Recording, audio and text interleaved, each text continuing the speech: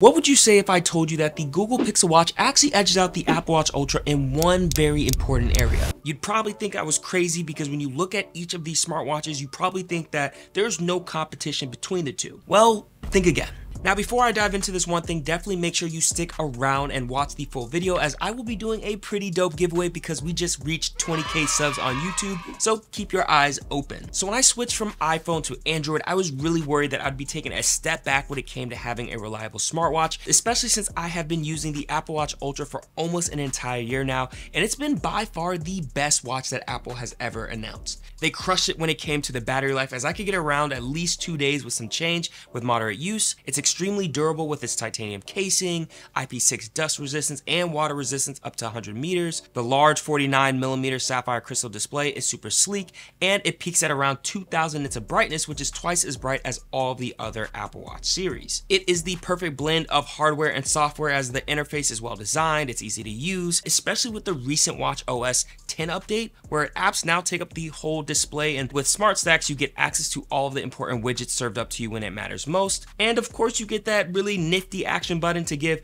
a bit more functionality, where you can set it up to automatically start workouts, activate a shortcut, or even turn the Apple Watch Ultra into a mini flashlight. Clearly I have a little bit of an obsession with this guy, which is why it was really hard to let it go. When I tried out the Pixel 7 Pro last year, I also purchased the Pixel Watch just to see how they would compare, and honestly when I first tried it, it was a tad bit underwhelming. I did like how they leaned into a more circular dome form factor, but the physical build quality definitely wasn't as heavy duty as the Apple Watch Ultra because it has more of a stainless steel finish. The Google Wear OS software and functionality was also very simplified and not as robust as the watchOS 10 software. You could definitely tell there aren't the same number of apps that are currently supported on the Pixel Watch platform compared to the Apple Watch. You also unfortunately don't get access to the huge library of widgets and watch faces either. And don't even get me started on the battery life, as you really only get about a day and maybe a few hours max with it. So with all that said, you're probably wondering, Noah, how can this Pixel Watch that does lag a lot in these areas because it's a first generation product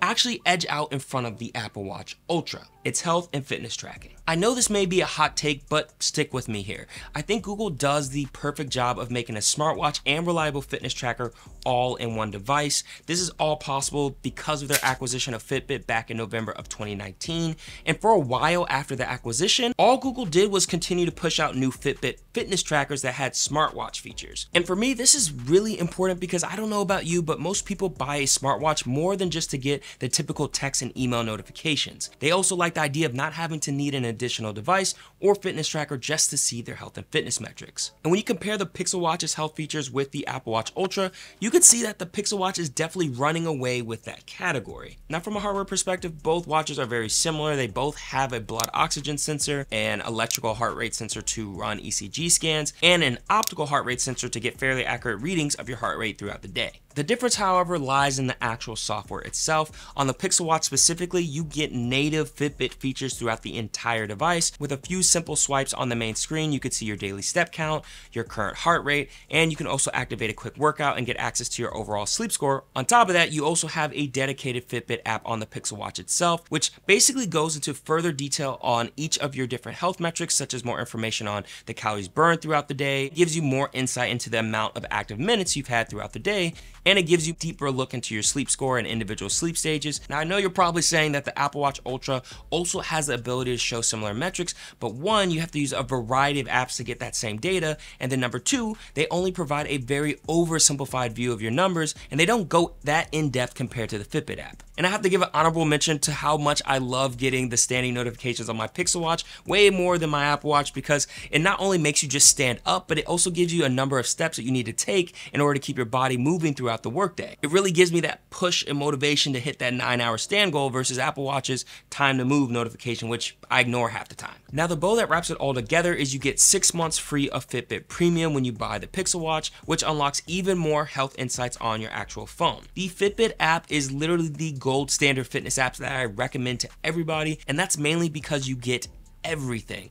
advanced sleep analytics, a daily readiness score, mindfulness sessions through their partnership with Calm, video workouts, recipe recommendations, and even a wellness report that recaps your health metrics over the previous 30 days. In my opinion, it is totally worth that $6 to $10 a month if you really are into seeing those deeper level insights. And honestly, even if you don't want to pay for the premium membership after those free 6 months, you still get access to enough data to make better decisions on your health anyway. Which is why for my giveaway, in honor for us reaching 20,000 subscribers, I would love to give one of you guys this gold Pixel Watch. When I bought my Pixel Fold, they gave me this one for free, and I was like, yo, I gotta give this to one of my subscribers, especially for all the love that you guys have shown me. So the only thing you have to do is be subscribed to the channel and share with me what you like most about the Pixel Watch. Don't forget to have those post notifications on, because I will be announcing the winner in my next video. Now, don't get me wrong, I'm not saying that the Pixel Watch blows the Apple Watch Ultra out of the water in general, right? Like, I really do love the Apple Watch Ultra, especially with the latest updates. The interface has just been so smooth to use on watchOS 10. And in fact, I might need to make just a separate video on the Apple Watch Ultra itself, but I do think that the Pixel Watch is a really good first generation device. There's a few things I would like to see in like a Pixel Watch 2 or maybe even a Pixel Watch Pro that I think will really make it stack up against the Apple Watch Ultra a little bit more. And that could be like a larger screen that's a little bit more durable.